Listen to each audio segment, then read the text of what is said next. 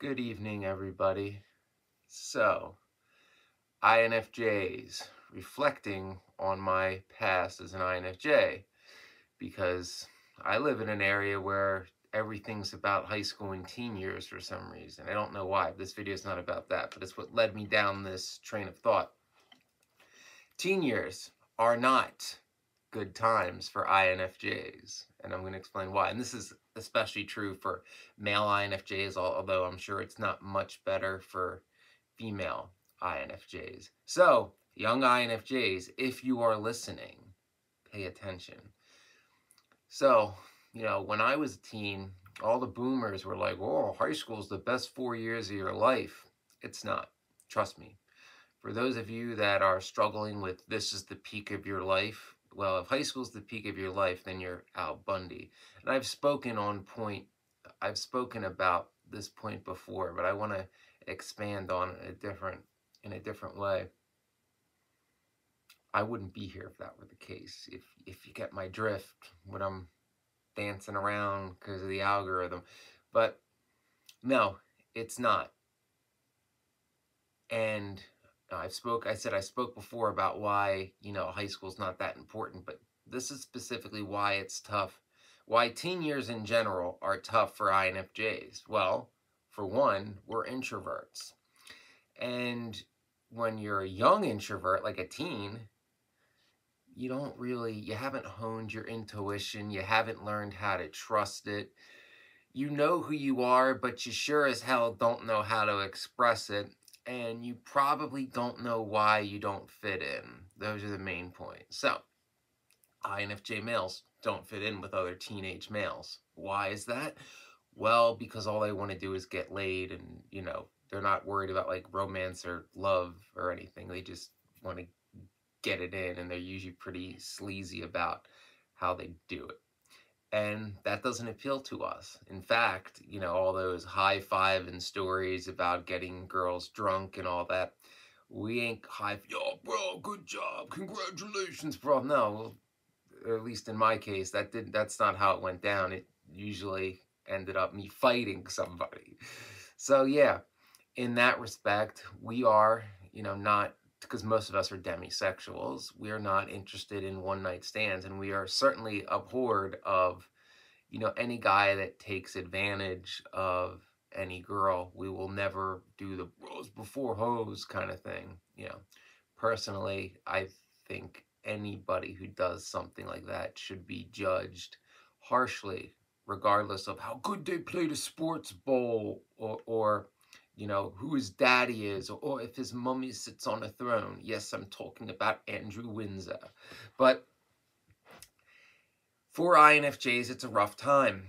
So teen years are all about like partying, superficial things, materialism, who's got this car and who wears this shit, and,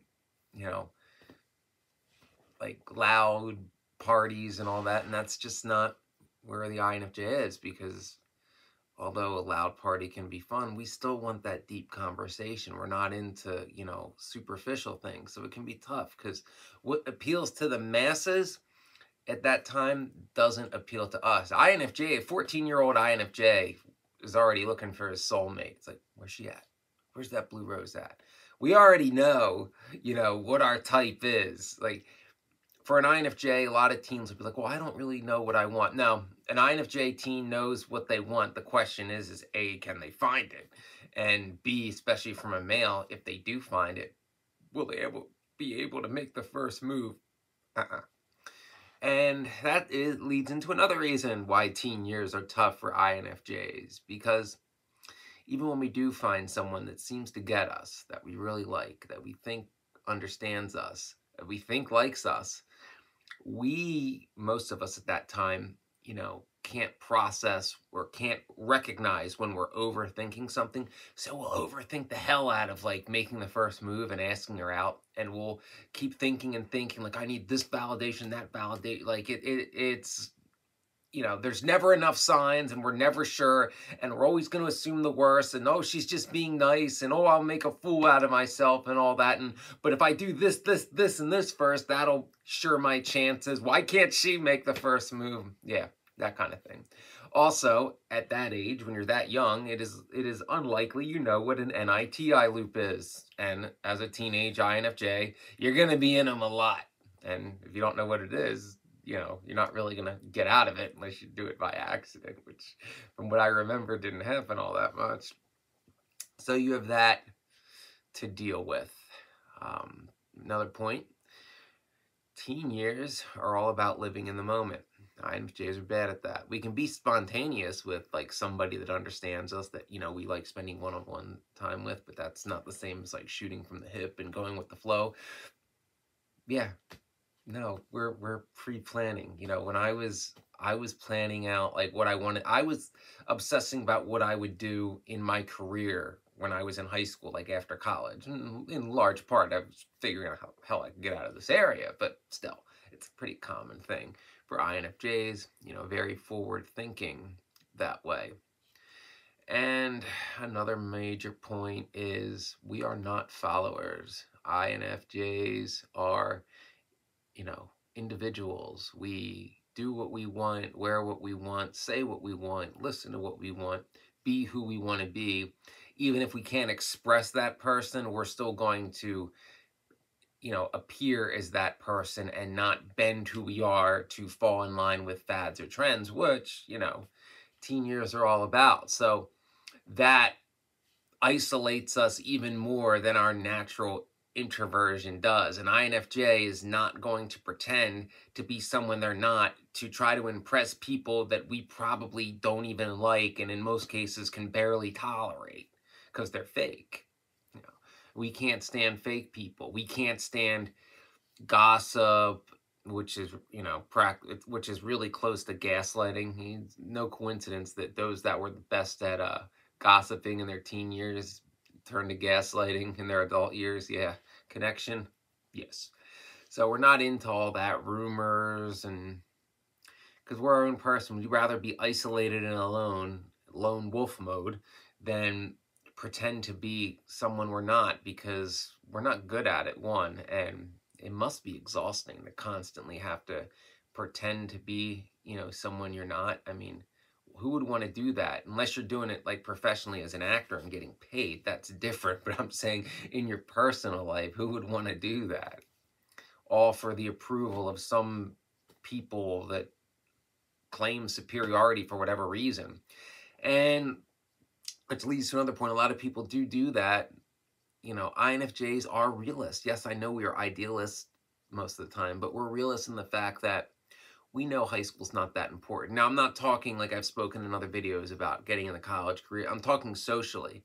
INFJ, a freshman in high school INFJ is like, people that are acting like it's the end of the world. And it's like, this is only 4 years. Like, love it or hate it.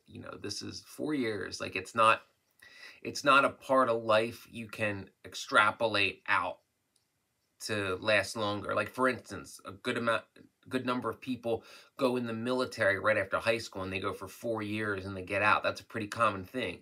But if somebody was in the military for 4 years and wanted to extend that out and make a career out of that, they could do that. That is an option. That is not an option with high school. It's 4 years, then it's over. There's no keeping it going. And I knew some people that were crying and shit and wanted nothing more than that.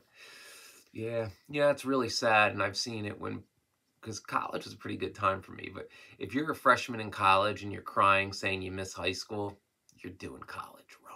So, yes. And another big point why teen years are rough for INFJs is because there's a lot of groupthink in high school. Because remember, it's hundreds or maybe a couple thousand of people that have largely known each other for years and grown up together, and they're all from the same area and know all the same things and go all the same places. So there's not a lot of, diversity of culture or thought hell, it's funny. When I was in high school in 2004 during the election, I was one of 2 people who spoke out against George Bush. 2. All the other good little robots were following lockstep behind George W. Bush because he's pro-life. It was a Catholic school. Yes, the only 2 that spoke out against the war and his tax cuts and, and Katrina and Halliburton, all that was me, who was then in the broom closet witch, and my friend Jason, who was Jewish. So, yeah, everybody else. So I illustrate that point to prove that group think that there's no challenging of opinion. It's like, this is what you are to believe. This is what you are supposed to do. This is Chester County. You must register Republican. And that's just an example, but there's a lot of like group think like that go on in your teen years. And if you don't naturally fit into that narrow box, nor do you want to, and you refuse to, and you insist on being who you are, it's not going to be a good time. But when you go to college, there's people from all over the state, the country, the world. And there's, in my case, 40,000 people, as opposed to, it was like 450 in my class in high school. So times four, let's just say like about 2,000 people in the high school, 40,000, 2,000, all from the same county, from all over. So know that when you get to college, chances are, unless you go to a really small college, there's a good chance you're going to find some people that actually think like you and understand you, and you can have that deep conversation with, which is good. So teen years are rough that way, because it's all like, this is what is right, fall in line. No. Channeling my teen self there for a minute. No. I did an epic INFJ stare back then without knowing what it was. It was classic. So there's that. Another major point about why it's rough, the big one, is you probably don't know what an INFJ is, or that you are one, which is frustrating, because particularly if you're male, chances are, at least in your class in high school, if you're an INFJ male, unless you go to a very big high school, chances are you're probably the only INFJ male. So there's not like someone else like you even that you can find where it's like, this person's a lot like me, we need to compare notes. No. And you probably think that you're this freak of nature, and everybody around you is telling you how weird and eccentric you are, and that you need to get with the program and fall in line and go have one-night stands and stuff. And that was just my mom telling me that. So imagine what, I heard from other people.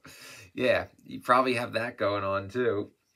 So it can be a very difficult time. What I would suggest to teen INFJs is, you most likely, as I did, relate to people older than you that you know outside of high school. Like in my case, there were the guys that I worked out with at Gold's Gym that were all between like 5 and 10 years older than me. The same, goes for the people I did modeling with in New York. They were all like college age or slightly older. All the people I served with as a volunteer firefighter Emt were all older than me. So you can find a group of people that understand you when you're, don't fall into that trap of like, you must interact with people in the high school, and like, don't fall into that trap. That's the whole world. You're probably going to be better off, hanging out with older friends about 5 years older than you, and you being the baby of the group. That's what got me through, because I did have a lot of fun and stuff I did outside of that awful building. Yeah. So, yeah, if by chance there's somebody that you think might understand you, in the walls of that bubble, try to talk to them one-on-one, and I'll end with this, a little tip for those of you that are not INFJs, but you're trying to get close to a teenage INFJ and you just can't crack why you can't. Well, an INFJ will be honest with you, but here's the thing. Because for a teenage INFJ, you have to make the first move, and you have to talk to the INFJ one-on-one. A teen INFJ, you can't like try to get them to open up with you and your 3 girlfriends, like, ooh, interrogation time. What are they up to? This must be sinister. Who put them up to this? What kind of drama am I being drug into now? Kind of thing. So, yes, one-on-one. And be honest. And the INFJ will be honest too. And then go from there.